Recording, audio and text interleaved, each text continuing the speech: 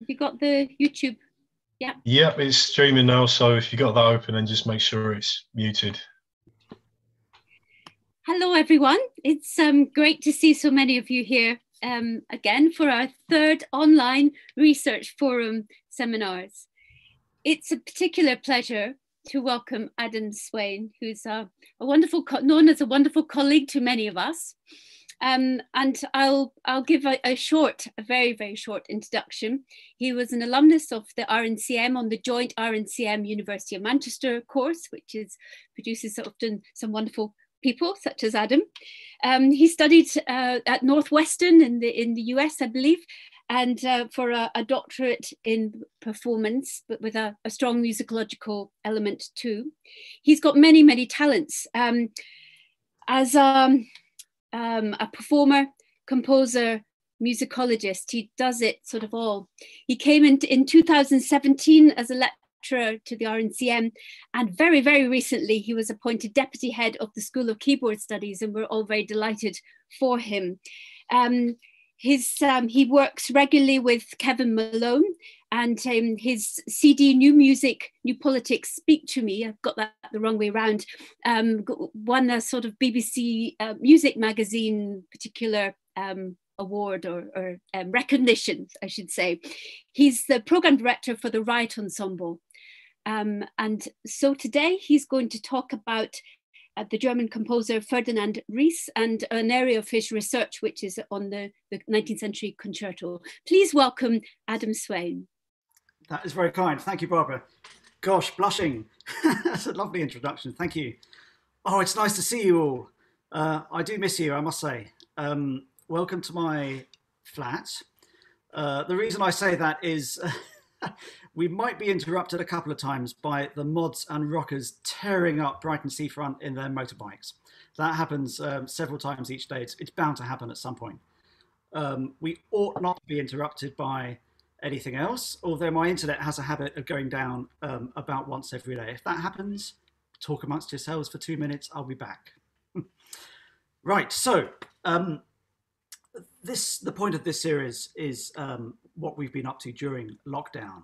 And as with many other, all live performers, anyone that relies on the sustenance emotionally and financially of live performance, there's been a few gaps in my diary. So I've used those to really crack on with my edition of a concerto by Ferdinand Ries. And this is based on a discovery I made in the Berlin State Library in 2005. Ries was fastidious and organised. He kept manuscript copies of most of his published works, and he was very, very careful to make sure there was only one copy of each. But in this case, for this concerto, he left 2 copies.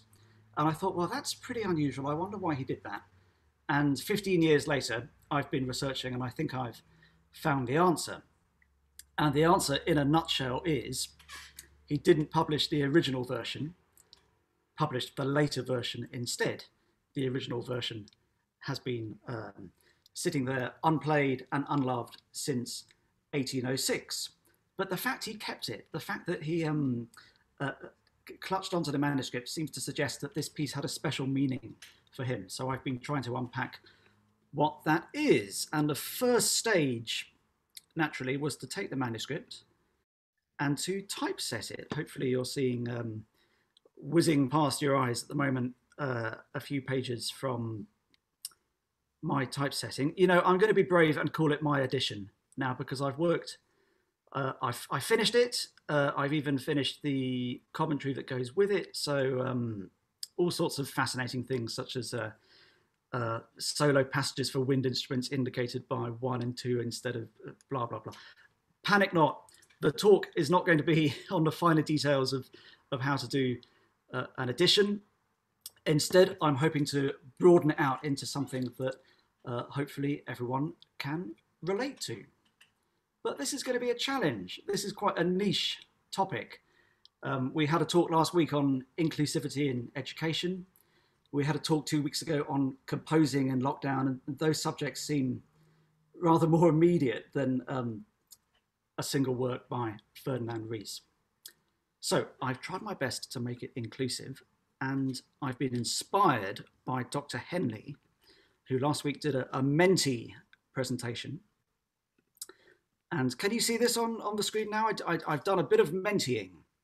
So if you'd like to grab your smartphones or go on your internet browsers or whatever, www.menti.com, and type in the code 659481, then you can interact with at least part of this presentation. I must say, I did think this was quite fun last week. Oh yes, someone's already loved the presentation. I've only just started it and someone's given me a heart. That is lovely. You can also give me a cat or a thumbs up or a thumbs down. There we are, cat, thank you. That's lovely, excellent. Right, I have a question for you. Here it comes. What words do you think of when I say concerto? I hope you'll forgive the kind of slightly primary school nature of this, but I do think it ought to reveal certain, oh look, this is already great. Box office, dialogue, soloist, orchestra. Okay, this is ego, wow. Okay, someone's winning here, this is great. Virtuosity, competition, look at that, okay. Fascinating.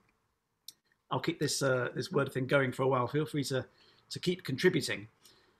If you look up the Grove article for concerto, it's Paul Griffiths that wrote it, and he points out at the very top that the Latin concertare, from which concerto derives, has a double meaning in Latin. It means to contend or to dispute, which seems to go along the lines of dialogue and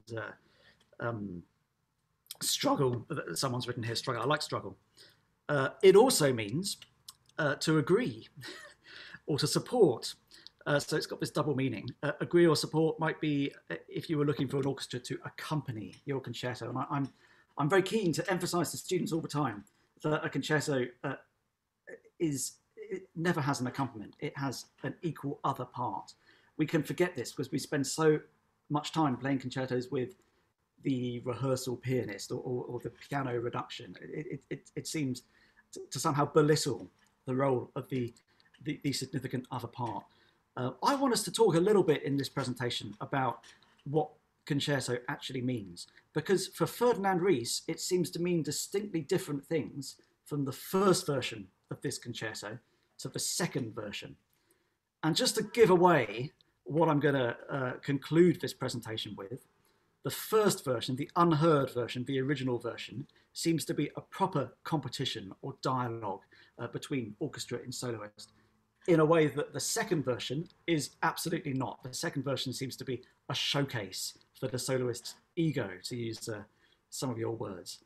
So it seems that in the decade and a bit that elapsed between him writing and then eventually publishing the piece, his idea of what a concerto is actually changed. Now, if you're a fan of concertos, this is the plug bit. You might want to hear the premiere of this piece, which is going to be next year, January the 16th, in Brighton. Okay, so I'm doing a home match to begin with. My plan is to bring it to the college and give a historically informed performance on fortepiano, which I will direct from the keyboard. So I'll do a more scholarly rendition later on, perhaps. And then I might also play the second version as well in a different setting.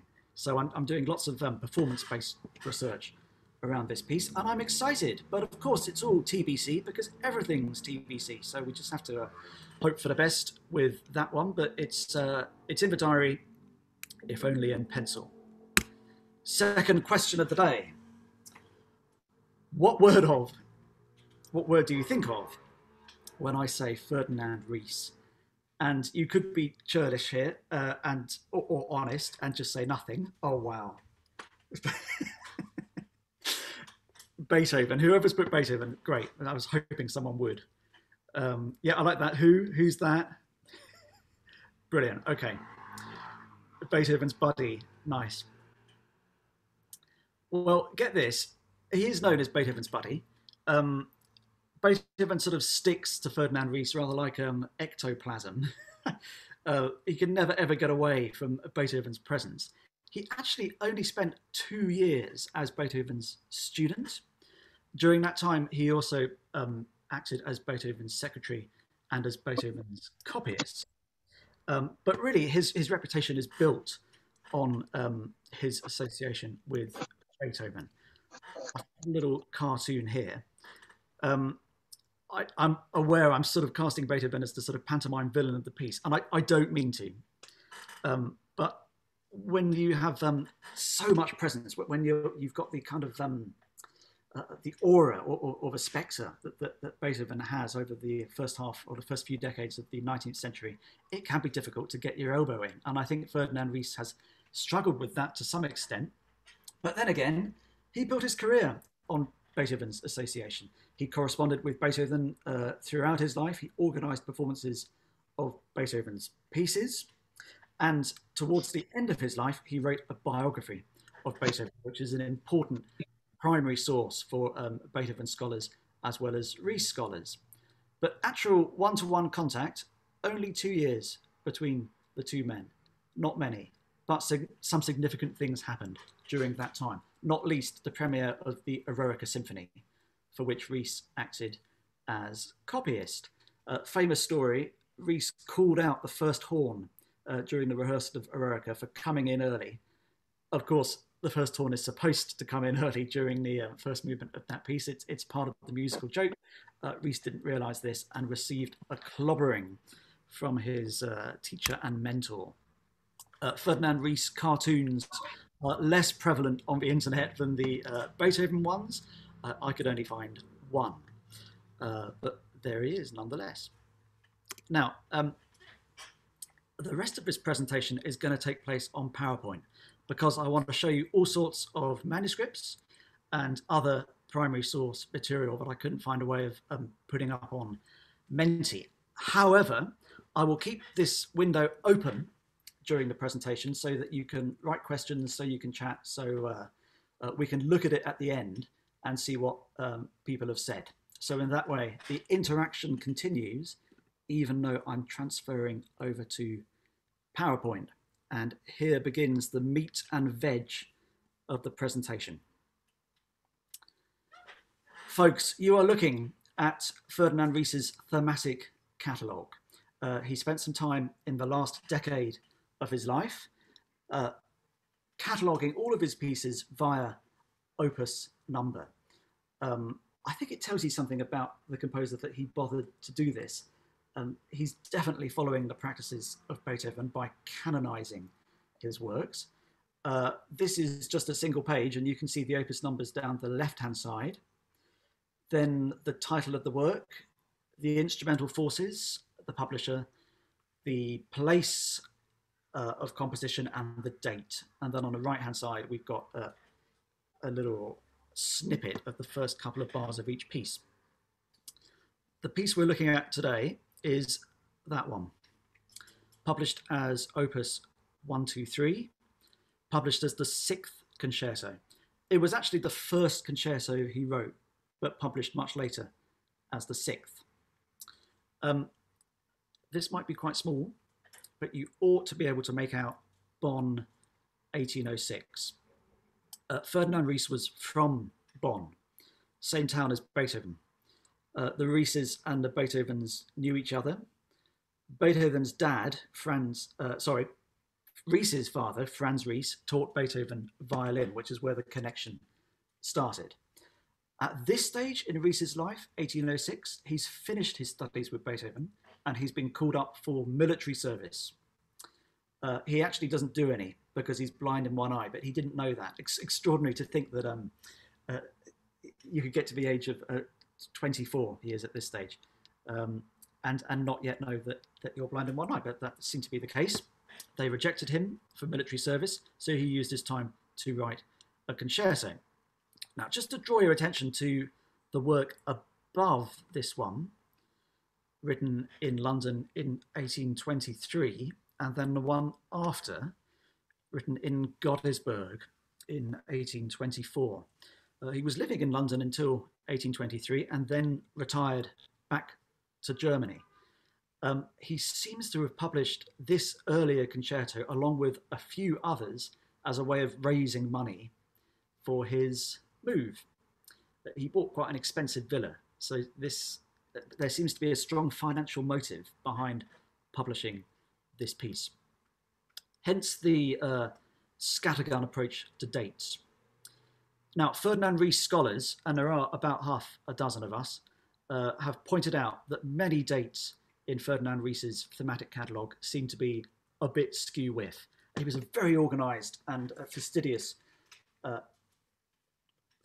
composer and conductor of his own affairs, but he seems to have had a bit of a problem with dates. Stephen Robinson, who actually I stood next to singing at the University of Manchester, we were both members of the chorus. It's where my association with Ries started. He pointed out that this is something of a catalogue of errors. This date up the top, 1814, seems to be a bit off for the pastoral concerto. Nonetheless, I think he's right, actually, about Bonn 1806. I've had to do a bit of musicological detective work in order to ascertain precisely when these pieces, or these versions of the same piece, were written, because that's kind of important if I want to declare my piece as the original version. I need to be completely sure. So this is the title page of the manuscript. There's no date on this, but he does say that it's the autograph of the first Fassung, which is version. Well, we can see everything else that's written here is in a different language. That's German, and then we've got French above it. Obviously, that's a different hand.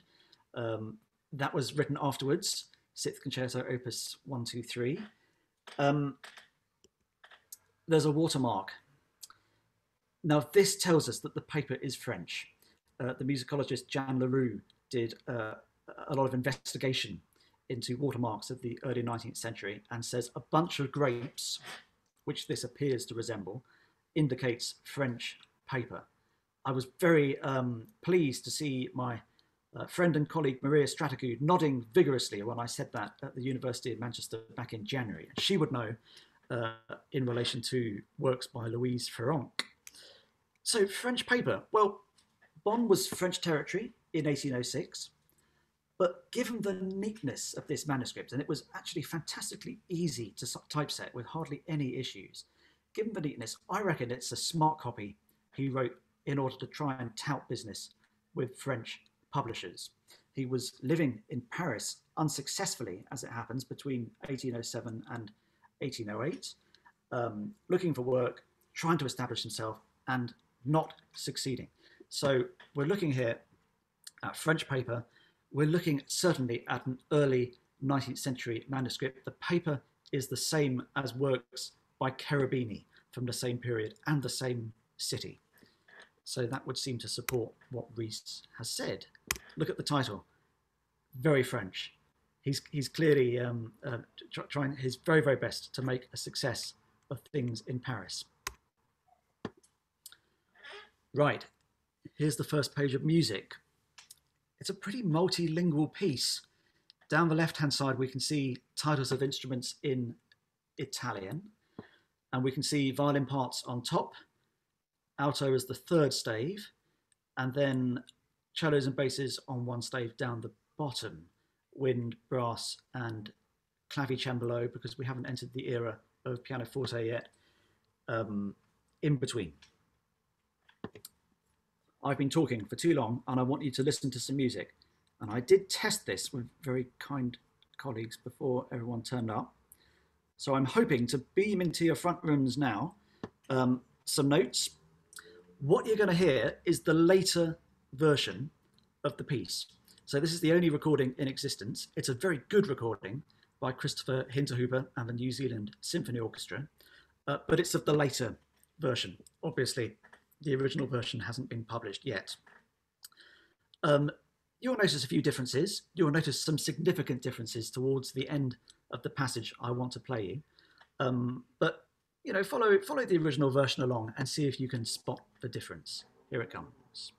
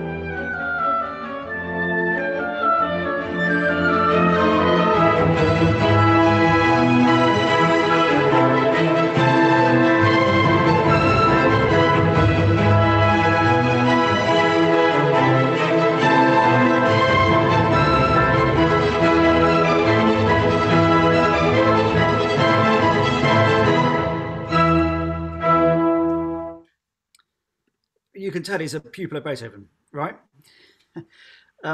He's moved to the relative minor quite early in the later version. You possibly would have spotted that, although I was a bit late showing you slides during that excerpt, so apologies for that. You may have spotted, if you were quick, that he's added extra notes there and there. Now, with the other melodies in the piece, I mean, they remain intact, actually. This one he's added extra notes to, and I think I know why. The tune sounds a lot like this piece.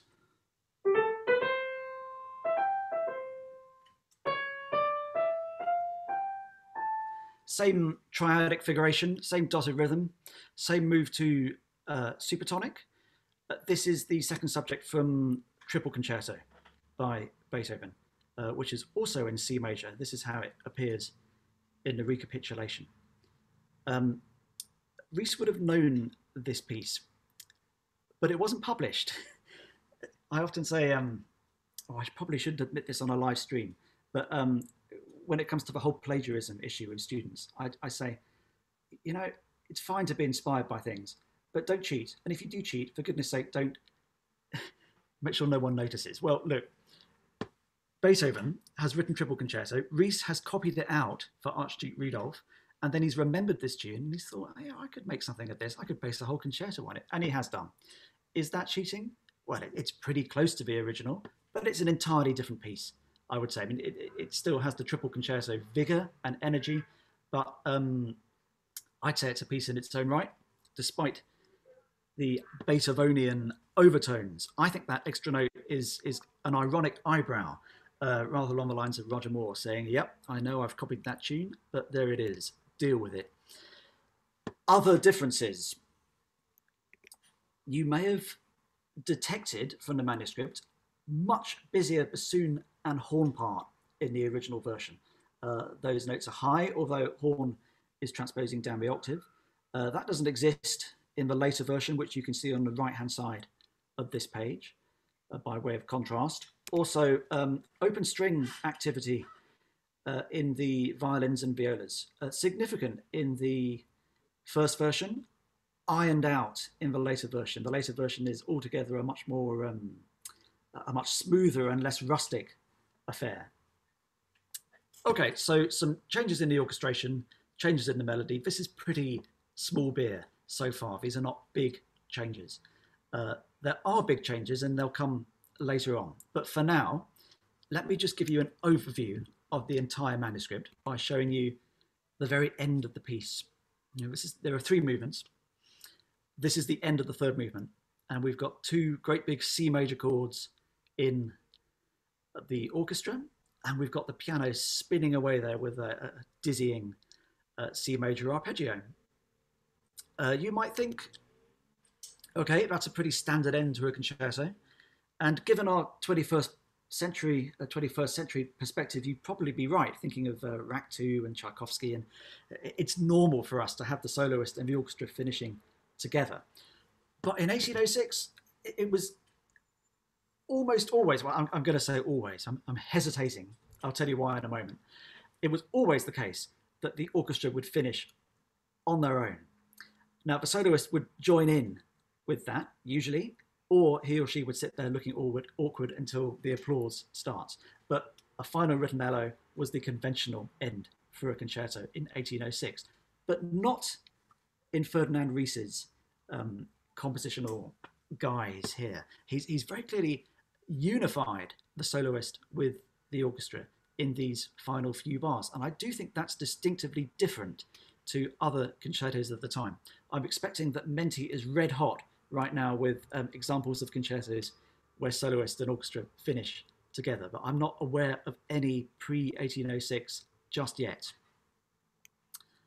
Okay, if you want to be pedantic about this, then the soloist actually finishes after the orchestra. He's been very precise about rests following the final chord in the orchestra and the release of the pedal, which is what that marking is there, from the piano. So he wants resonance to finish the piece rather than big noisy orchestral chords. He had a bit of a thing about pedaling, and journalists at the time pointed out Ries's romantic wildness and his liberal use of pedals. That's what the London music critics in the Harmonicon pointed out in 1824. So important for pianists to use a lot of pedal in Ries.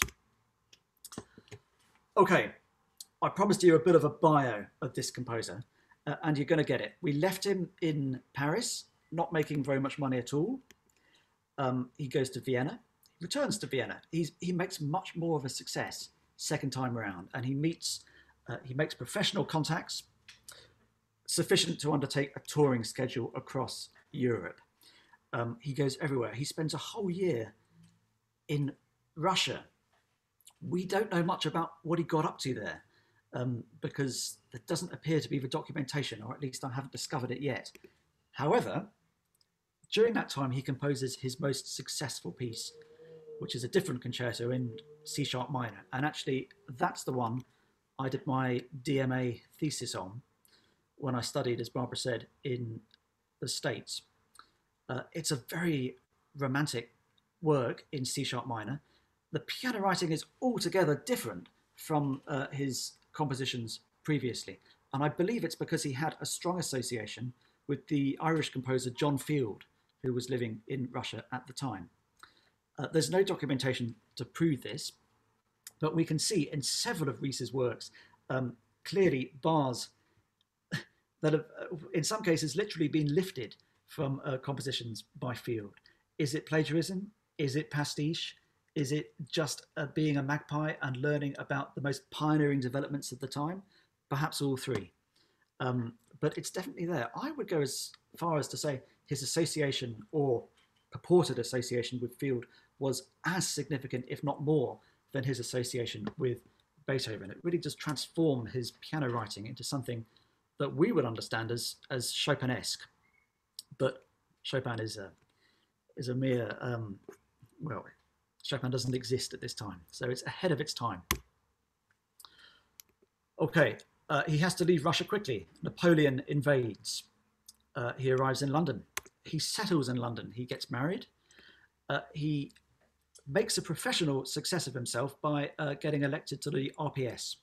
This means he can organize lots of performances of his own works. He was a symphonist, also works by his former teacher, and this is where the correspondence with Beethoven really takes off.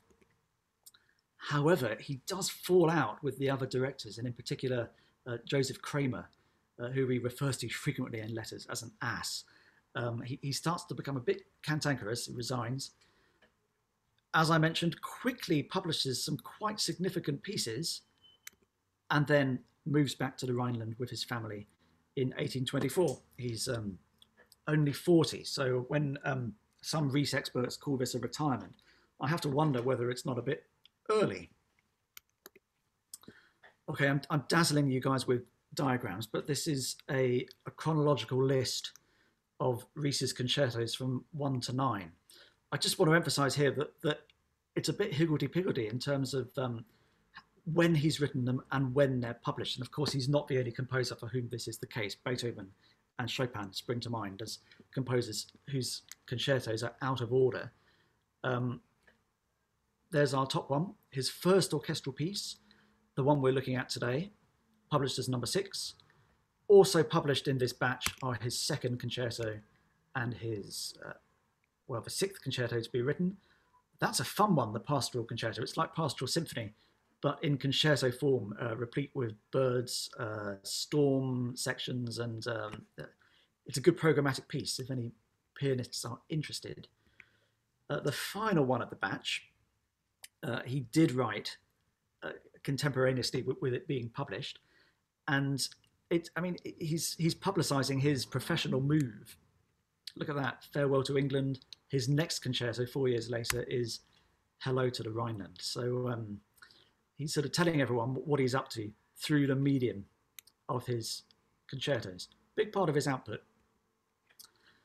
Okay, that's a media article which is also telling us about his move. I think he wanted people to know he'd left London and was arriving in Germany, but he didn't really have any professional success when he moved back. This is part of the reason we don't play Ries's pieces today. They didn't really survive his move away from London and back to Germany. Nevertheless, this is how our focus piece was published in Vienna by Sauer and Liedersdorf. That's the title page of the solo piano part. It looks good, doesn't it? It's a pretty illustration. The dedicatee is Marie de Escalès. This is great. He doesn't know this person. They've never met. And he has form, actually. He dedicated a concerto to Clementi before he'd met Clementi. Clementi was an important professional contact as a publisher and as a big cheese in London musical circles. So a good idea to dedicate a piece to someone before you actually turn up there and start to make a living. Did he have ambitions to go back to Vienna and make a success? Possibly. This woman is the daughter of a rich Viennese banker. He might have met her when she was 4, but not since. At this stage, when he publishes the piece, she's 21 years old. She's an aspiring pianist. She's got the latest instrument in her house. And Ferdinand Ries thinks, wouldn't it be great if I have my piece sitting on the piano desk for everyone to see? I think that would do my career a lot of good. At least that's what I'm theorising. What other reason is there if he's not met this woman before? This is what the sheet music looks like. Now, important to say that when concertos in this period were published, they were published with just the solo piano music and no orchestral part other than tuttis. So if you look at the last bar of this example, that's the tutti part written out in small note heads. It looks pretty flash, doesn't it? This is the sort of thing that would look great on your music stand when someone comes around to the house. Loads of semiquavers, loads of good virtuosic material to show that whoever's playing it is probably pretty good at the piano. It sounds cynical, but I genuinely think that is the rationale behind Ries changing a lot of the music from the first version to make it more difficult, more flashy, more romantic, and more unnecessary, actually, as we'll come to discover later on. Okay, so this is the manuscript on which the later version of the piece is based. I'm just going to blow up the top right-hand corner. This is where some confusion arises because this manuscript is dated Bonn 1806. But underneath that, it says Endgültfassung, so final version. Now, this is a manuscript that has distinctly not been written in 1806. When Arteria did their 2009 edition, they said this is the 1806 version, and I'm saying, well, actually, I don't really think it is. And here's part of the reason. There's a metronome mark on this manuscript. Well, the metronome hadn't been invented in 1806. Meisel didn't produce that until 1815-ish. And the watermarks on this manuscript are pretty conclusive because they have dates. 3 different dates, actually, is 1813, 1817, and 1819. This shows that he's produced his final version over quite a long period of time, unless he just had the paper kicking around his house. It's really impossible to know, but it seems on the face of it that he spent a long time working on the second version of his piece. It's sort of pestered him for a while. Okay, it's going to be very, very difficult for me to point out all the changes between the versions because there are so many. These are 2 comparable pages from the second movement. Left-hand side is first version, right-hand side is later version. And you can see just on a glance, the piano music here with all its arpeggios and all its activity is much busier in the second version. The thing we're missing is the flute part here in the original, which is an echo of the tune for this movement, which is...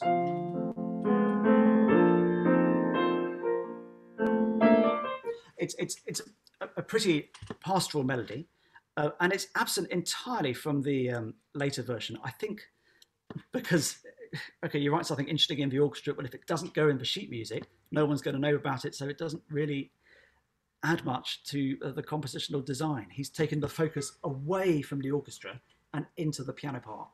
And that's just one difference. There are a huge number of others.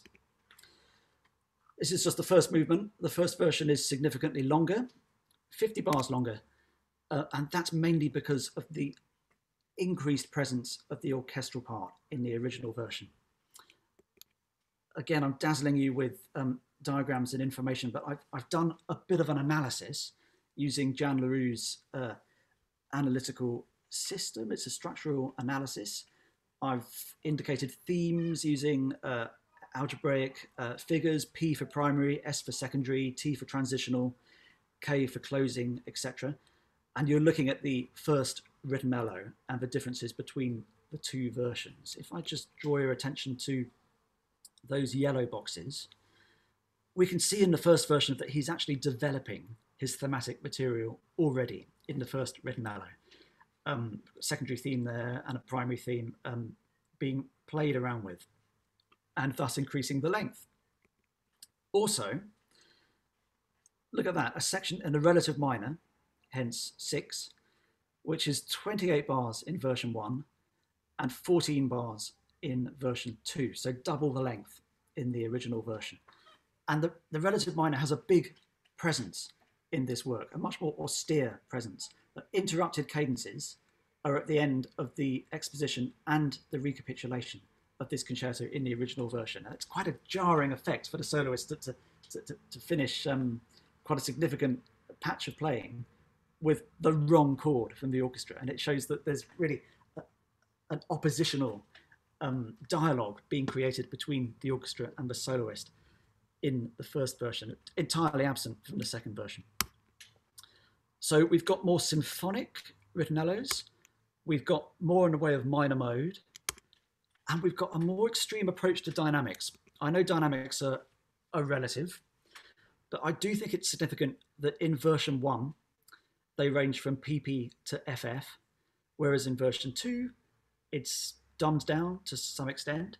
They range from P to F only. I think that tells us about the ambition of this young composer. He's just used more extreme markings in the first version. And in the last movement, in the original version, he actually uses PPP and FFF, again, absent from the more professional, if you like, later version. This is perhaps most significant when the soloist actually starts playing. And it's a pretty modest way to start a concerto.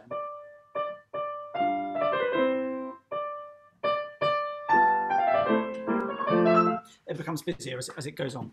But you can see there, in the orchestral part, in the bars before the piano comes in, a thinning out of the instrumental texture and a decrescendo, and then a general pause. It's like they're sort of sweeping the carpet, waiting for the soloist to come in. It's definitely in support of the soloist. Well, here's the original version. Same entrance in the final 2 bars by the keyboardist, but enormous great hammer blows from the orchestra in advance of the soloist coming in, very much of the manner of Beethoven's 3rd concerto, which Ries studied with the composer. Joseph Kerman talks about the orchestra trying to ward off the soloist before those great big minor scales come in at the beginning of concerto number 3. So it's definitely a Beethovenian dynamic between orchestra and soloist in the way that the second version isn't. So the relationship between soloist and orchestra is fundamentally changed. Here's a page from the finale. The finale is great fun. It's, as you would expect, a rondo. The rondo tune is very camp.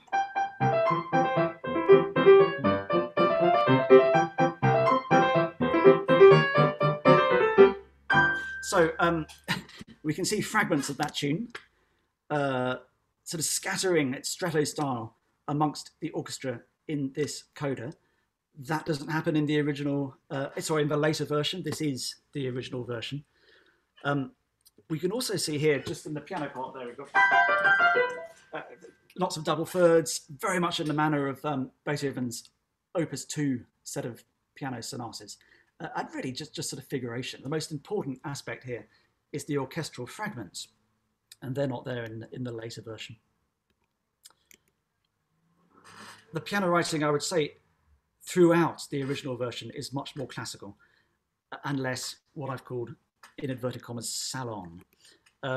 This is the difference in instruments that occurred in the first few decades of the 19th century. So that's Beethoven's piano from 1802 on the left-hand side, and then the Broadwoods that were springing up in London around the 1820s, an entirely different construction, much more substantial, much better build, much more able to withstand thicker textures and more romantic wildness, if you will. This is the beginning of the development in the original version. You know, I'm not going to play this because it doesn't really sound very good on solo piano. The piano is playing in octaves. The orchestra have the tune split up into fragments and spread around the ensemble, and that's really a crucial part of the focus here, sort of in proper dialogue with the piano part. This is what happens at the same place in the second version, and if you sort of cast your eyes down to the bottom stave of the first page here, the orchestra established G minor, and the orchestra, well, I'll play it. The soloist embarks on what is essentially a flashy cadenza.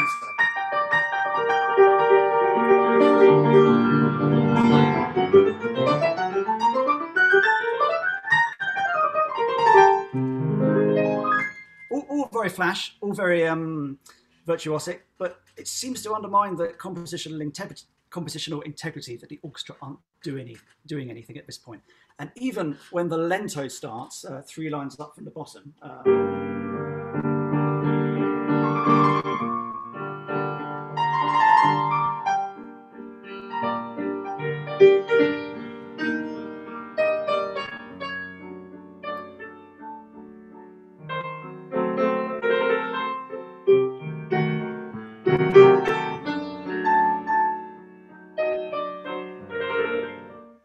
it's straight out of John Field with these great big thick left-hand chords that wouldn't sound all that great on Beethoven's instrument, but he's put them in here to really make the full use of the new capacity that these instruments had. Okay, so that's just a flavour of some differences between the two versions. It's almost time for some concluding remarks. Robert Schumann, in 1839, wrote a series of articles for his magazine, New Musical Times, where he took on the concerto as a genre and made some quite critical remarks about it. And he pointed at certain composers, mostly Parisian, actually Kalkbrenner, Henri Hertz, and said these are composers of formulaic concertos, that their works are sort of prisoners of the salon style. I reckon he probably would have levelled that criticism at the later version of Ries's concerto. But he didn't. Actually, he singled out Ries for writing good concertos, probably because he was only familiar with one of them, the C-sharp minor concerto that his wife played many times. I think, well, I'm sure actually, that by publishing the original version of this concerto for the first time, we not only can make an interesting contextual comparison between the two versions and the works of Beethoven, to be fair, because we can never quite get away from them. Not only that, we can also just enjoy the piece in its own right as a dramatic, energetic display of dialogue between orchestra and soloist that I hope people will enjoy in January, and hope they enjoy at the college when I bring it there at some point next year. Okay, that's the end of my talk. Thank you very much.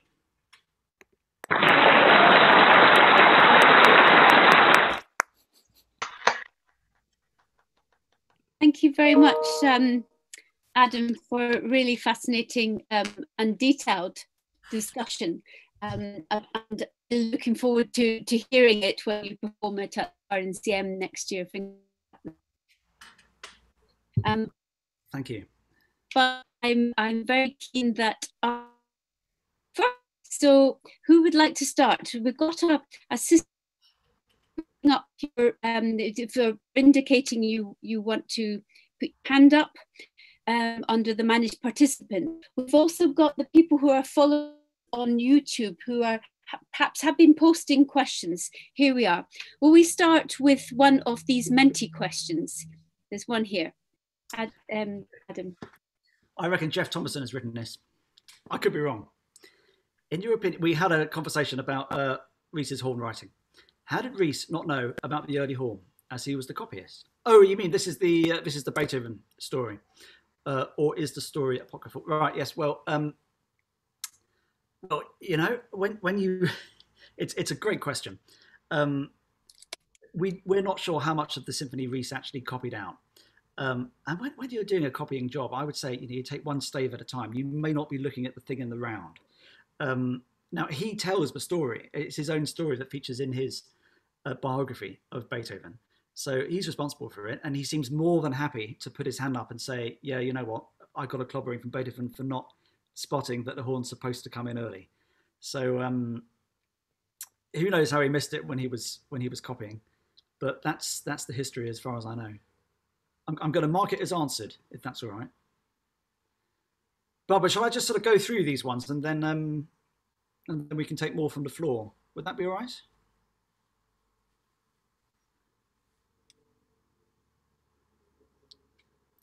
I'm going to do it.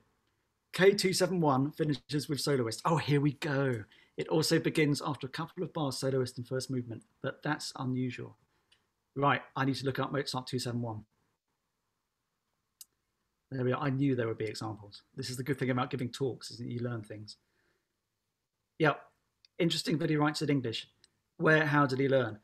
He was pretty proficient in English before he arrived in London.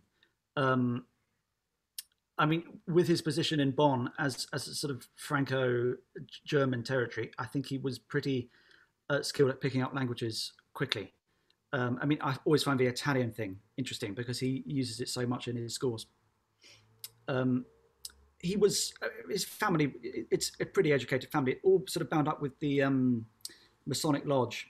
So he's got many contacts there that he's drawing upon in order to educate himself fully. And his brothers were also pretty impressive in their own professions. Is there any evidence from Ries's own accounts of any intention to reflect, parody, borrow from Beethoven? Oh, that's a great question. So good.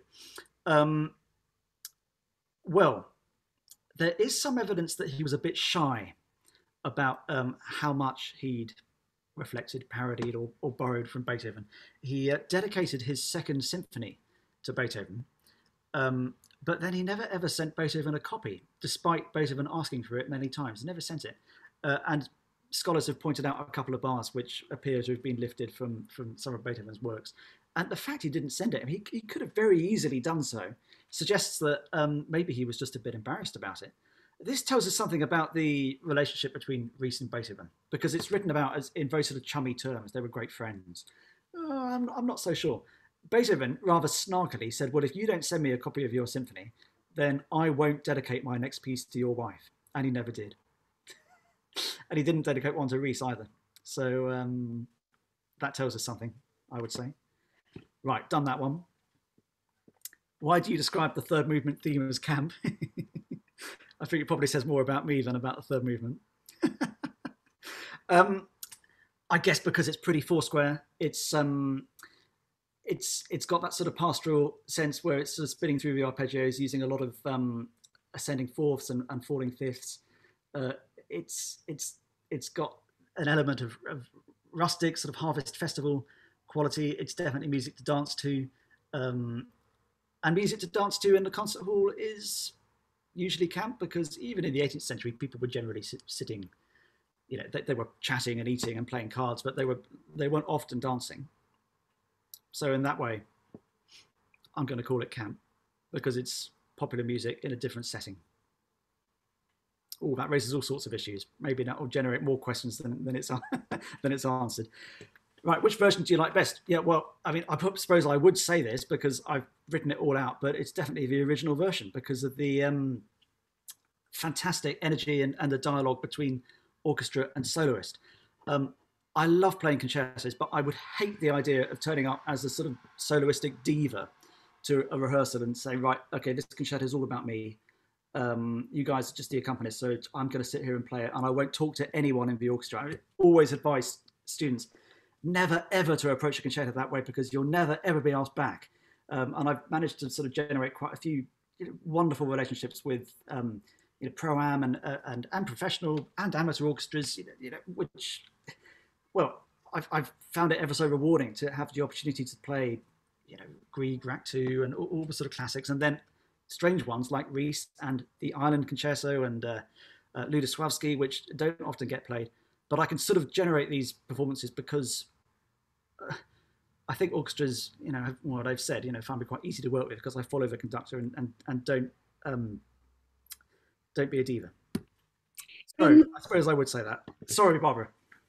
Could we have a question from? I've got few people with their hands up. Brilliant. Yeah, sorry, I'm rattling through. So is that okay to mix them a little bit? Just can we have Harvey? My internet connection is rubbish, so I apologise in advance if I disappear. Harvey Davis, he's got a question for you. Hi, Adam. Thanks.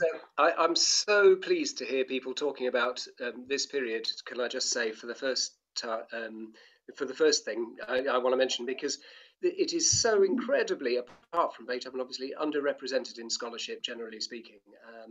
And given the importance and the context of Beethoven, and we need to understand his context better musically. And this period has been a passion of mine for decades now. So I'm delighted that you're adding to the field of scholarship here. It certainly seems to me that I do know this piece, actually, interestingly, and it seems to me that the principal reason, and I wonder if you'll agree with this, for the version that he rewrites and then eventually submits for publication in the 1820s, is principally not because he's changed his mind about the piece, but because he is responding to the pressure of public passion. And it was incredibly powerful at that point, wasn't it? And when you read something like the Harmonicon with its incredibly opinionated views and so on, it goes on and on about this kind of thing, and the sort of the way music is either fashionable or not fashionable, depending, and so on. What do you think? Would you concur with that view or not? Yeah, absolutely. 100%. The conclusion that I'm drawing is that he's pandering to, if you like, the increased demands of the public forum, which is the concerto, by making these changes. You've got to bear in mind that at this stage, the sort of Saturday night concert, if you like, is undergoing a sort of parabolic curve of popularity. Yeah. I mean, this is a bit churlish, but I'm going to do it. It's the X Factor of its time, Yeah, so of course. We've got everyone rocking up, and they want to hear someone do some stunts, and he's given them that opportunity by putting them all in this piece and changing it as necessary. Now, that would have made him some money, and it would have made him some success. Sure. But I mean, this sort of tells us a bit why we don't really know about Ferdinand Ries, because of these compromises that he's made to his artistic integrity a bit, I would say. Maybe that's a bit unfair, but that's why I think he held on to this original version. He didn't destroy it, because if he felt so strongly that the changes he made were good, then he wouldn't have kept it. He didn't with any of his other pieces. So I can't wait to give this version an outing. Actually, not that I especially mind, commercial music. Actually, I rather like it, it is. I mean, whoever put box office as the answer to what does concerto mean? I mean, it's an important factor for performers. However much you work with the orchestra, you've got to put on a show, because that's why you've been booked, really, to sell some tickets and make sure the orchestra have the freedom to perform what they want in the second half, because that usually isn't box office. Indeed. Could it? Thank you for that brilliant answer. And I mean, there are several other possibilities. Perhaps we'll talk about this privately that I've thought of for that. But I just wonder. Presumably, he did the rewriting and this fair copy of the work while he was in London, as there had watermark dates on the paper. Yes, absolutely. Either that, or he took the paper with him. The paper's English. Yeah, well, I know, but because he could have taken it with him, I suppose. Well, are you ready for this? Because I'm king nerd when it comes to paper. Now I've read this article, done all this research. But it was law in England until 1811. Yes, I know this. You know this, that you have to put the date on a piece of paper. Yeah. And when it stopped being law, they just did it anyway because they didn't want to change the way they were publishing paper. So British paper, or English paper, I should say, has dates on in a way that some continental paper doesn't. So that makes it very easily identifiable. Also, one of those dates has a manufacturer of paper attached, which is Simmons, which is a London-based paper manufacturer. So it very clearly, very helpfully for me, says, right, that's the London version, that's the French version, so we can be very, very clear about this. Cool. I'm sure lots of people will be very envious of that. I'm thinking of Maria, who's in this meeting, if every manuscript had dates on it. Can we have a question from David Horn, please? Hi, Adam. Thanks very much. That was an absolutely terrific talk.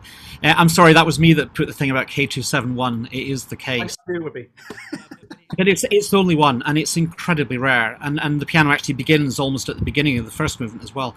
My question was about when you were talking about the kind of like that high horn part. So just so I'm clear, and I didn't misunderstand. So does he excise that later? Sorry, the high horn?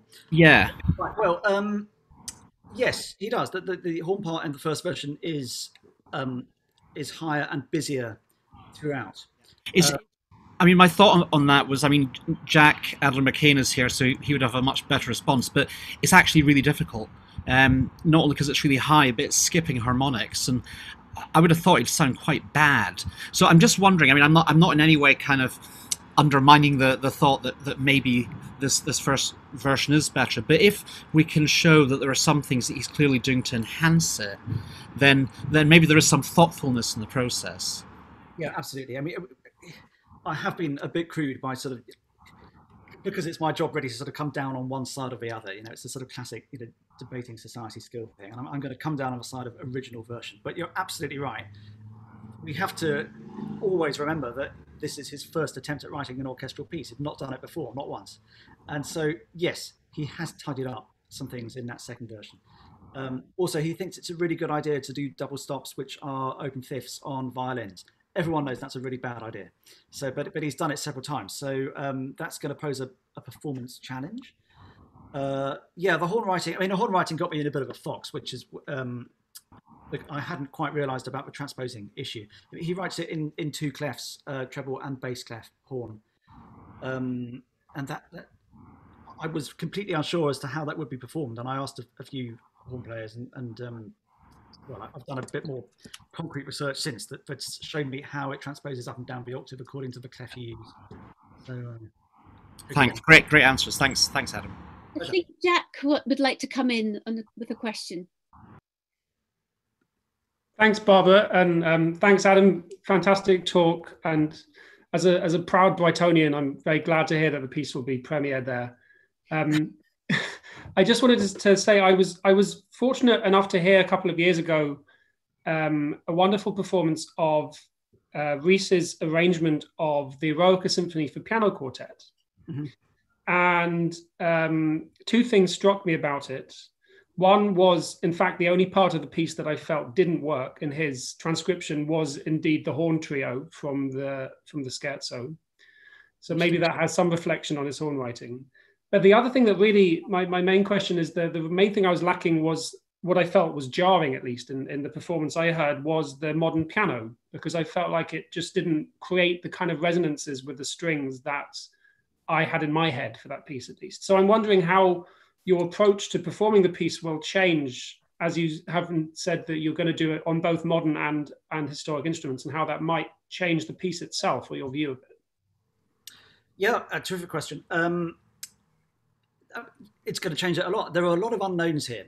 I've been very lucky that I can sort of basically do the backbone of this research from my front room in Brighton during this time without access to libraries and things. I downloaded all sorts of stuff before, and I visited Berlin at the end of last year.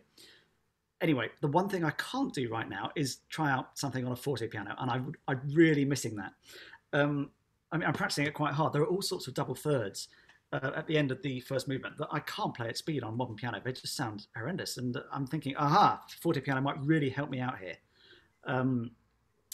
So, okay, that's the practical answer to your question. Other answers, it's this whole thing about pedaling, because he's been ever so clear about his pedal markings. And I can't wait to find out how the forte piano really responds to those. He's done a lot of, he pedals through tonic dominant a lot. Again, I think that's going to work on forte piano and not on modern piano. So that's a big factor. What else? You know, he's written one note in the third movement that I think goes beyond the range of the instrument that he would have been writing for in 1806. But he's, again, following the practice of Beethoven there, because Beethoven wrote for a load of extra notes in the third concerto that he didn't have. He was predicting the future. So it's going to be fun to see if I can get an instrument which will actually handle the range. I'm not sure yet. So lots of unknowns. Yeah, just by the way, if you are needing an instrument, I know a colleague of mine here in Berlin who happens to have an ERA in his studio. So if you need a Zoom call with someone who has an instrument to hand, then that could be arranged. Well, thank you. Okay, that's very useful. Thank you. Do you want to tackle some more Menti questions? You've probably got a few more there. Plans to record, 100%. My dream CD, which is really only my dream, probably no one else's, is to have a CD which has both versions on it. But that's not going to be Christmas #1, is it? But it's my dream CD. Interesting that his opus numbers correspond more to the dates of publication than the years of composition. Not really a question, just a comment. Yeah, he was massively fussy about this, and he wrote letters to publishers all the time saying, I want this to be opus 76, and this one is opus 77, and don't mess this up. I mean, he's very clearly trying to provide a narrative for his compositional output, I would say. And again, he's following the practice of Beethoven. He's also showing his attention to detail, which really makes Ries scholarship kind of easy, because he's so very mannered with the organization of his affairs. Are there any corrections in the manuscript of the second version? Not really. Both manuscripts are extremely neat, very, very clear, and don't really raise too many questions about every manuscript, which is hundreds of pages long, raises issues. But no, he's been quite decisive in both versions, which suggests to me they've both gone through quite a bit of work in preparation. That's it. We have a comment from Harvey saying that Czerny did exactly the same in relation to the opus numbers. Really? Yeah. Well, recent Czerny had, I mean, Czerny was actually, I mean, maybe he wasn't conscious of this, but he was rather responsible for the panning of Ries's reputation when he wrote a remark that Beethoven was reported to have said, oh, Ries, he just imitates me too much. That guy, he imitates me. And that basically is written in every program note about Ries. Who knows if Czerny intended that? But if you read Czerny's books, he doesn't come across as an especially nice person. Oh, this is maybe that's a bit much. Ries actually seems pretty laid back, humorous, and diplomatic. Which, I mean, if you were Beethoven's secretary and copyist, you would kind of have to be that person. But apart from the thing with Kramer, where he loses his rag, he's quite savvy and amusing in his letters, and doesn't really slag off anyone. Do you think it also reflects our own attitudes towards borrowing and imitation? I mean, there are certainly different attitudes in the past to that issue, and maybe it reflects more our own values now than it did in that period. It's just a thought. Yeah, 100%. We're so eager, and we teach this way, so we have to sort of take responsibility to have that original voice. If you want to get 70+, then you're going to have to show original content in your work, and put your own individual stamp on something that well, obviously there are fantastic reasons for that, but you do sort of remove in the process the opportunity to actually assimilate. And this is what he's doing. I mean, and not just from Beethoven, but he's traveling all around Europe, John Field, and he's a magpie. He's a musical assimilator. And as someone that likes kitsch music, that likes postmodernism. I'm attracted to that, no doubt about it. That's very interesting. I think Gavin's been wanting to ask a question. Is that right, Gavin? Yes, yeah, I've got a question. Adam, it was wonderful to be reacquainted with Rhys's music again, and to see all this amazingly thorough work you've been doing on the concerto. I've got a question about your own performance of the concerto, as to how far you're going to be delving into historical performance practice, and indeed, what do we know about the way these concertos might have been performed? I'm sort of thinking of in terms of the role of the soloist, whether the soloist would actually play along in sort of unwritten sections of the score and so on. Yeah, that is a great question. And it presents me with a bit of a quandary, actually. In the second version of this manuscript, he's written it out in the Mozart style, where he's put con basso in the piano part. So he's written out all the sort of bass notes and said, okay, well, this is what happens here. Now, this might be a clue for the publisher to publish the piece with those bass parts written in. So the pianist has something to do. But it does raise the question, what do you actually do in performance? Do you literally just play left hand, or do you fill in some chords? What do you do? When I did the other Rhys concerto previously, 10 years ago, and I conducted it from the piano, I did 21st century conducting during the tutti passages, really. And I had all sorts of interesting ideas about balance and dynamics. And, I stood up in those bits and indicated to the players what I wanted. And it's not very historical, is it? But it did help. The orchestra said they felt much happier when I was standing up. Conducting from the piano is it's a tricky one. There's a lot of eyebrows going on and head movements, but modern players aren't used to that. So there's a practical issue there. What am I going to do? Well, I'll let you know when I play it. Also, I've got to come up with a cadenza for the first movement, which I'm not going to compose. I will definitely improvise that. So, yeah. That's really interesting. Thinking about the improvised cadenza, how are you going to approach doing that? Are you going to do it in the Adam Swain style, or are you going to try and imitate what you think Rhys might have done? Or I think it's important to assimilate fully the manner. This is what Robert Levin says. He wrote an article about how to embellish and improvise a cadenza. And he says you just have to become so acquainted with the style that that you improvise within it. I mean, there are several examples of blues cadenzas for Mozart concertos, which I really hate. I mean, I don't think it works still, so I won't be doing that. But we'll see what comes out. It's going to be a really interesting exercise, and I hope it's different every time. I guess it was easier when I did the Shevsky People United piece to improvise a cadenza that was sort of polystylist, because the piece is, and so you can kind of get away with lots of things. And I found the cadenza in that particular piece a very liberating moment, and I definitely want to preserve that when I perform the Rhys, but within, as I say, the early 19th century style. Thank you. Was that your dog, by the way, just barking? Possibly. I didn't. Yeah, I didn't notice. Yeah. Do we have any final questions? Okay, so while we wait for that, the number of things really struck me. And first of all, the RNCM has had a year looking at musical migration, and one type of migration is around Europe, which was a very normal, common thing. It's fascinating to see how Rhys fares differently in different cities, and how that shapes or has an impact on his reputation. That's one thing. And then thinking also the importance of Rhys in legacy building. So he links himself to Beethoven, and that's one way of course, helping to shape Beethoven's legacy, but also inserting himself in that legacy too, which is alongside him. So inevitably helping to crystallize that view that has often been of him as Beethoven's buddy, Beethoven's sort of second in command. You've hinted at a number of reasons why his music has been overlooked. And that's always a question when people say, oh, I'm doing this study because no one's ever done it before, or that there's a gap.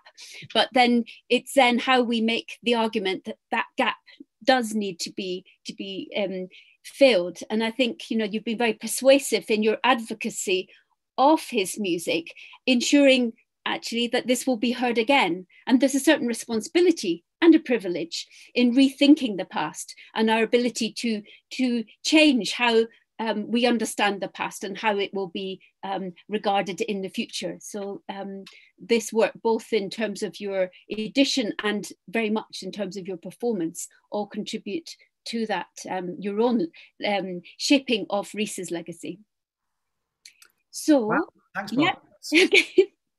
You're welcome to respond to anything, any of that. But I really want to thank you for giving us a very different sort of presentation today, and it's a reminder of the sheer range of the expertise of colleagues at the RNCM, and particularly in your case of your ability to look at contemporary repertoire and contemporary concerns and politics, but also that core expertise in the 19th century, which is really fascinating. So we look forward to the performances, make sure we all know about them and you advertise it widely. And meanwhile, we'll see everyone next week. The next session is going to be Mark Heron, who's going to talk about his project with a collaboration with Norway. And then we have John Miller in early June. And we have a session on the 17th of June on COVID-19 research. So if you're interested in that, please, it's wonderful to welcome colleagues from throughout the RNCM and also online. And we're really grateful and for their participation through Menti. We're all getting the hang of it. Their participation in this research seminar. So thank you very much, everyone, and see you all soon. Thanks, Barbara. Bye, folks.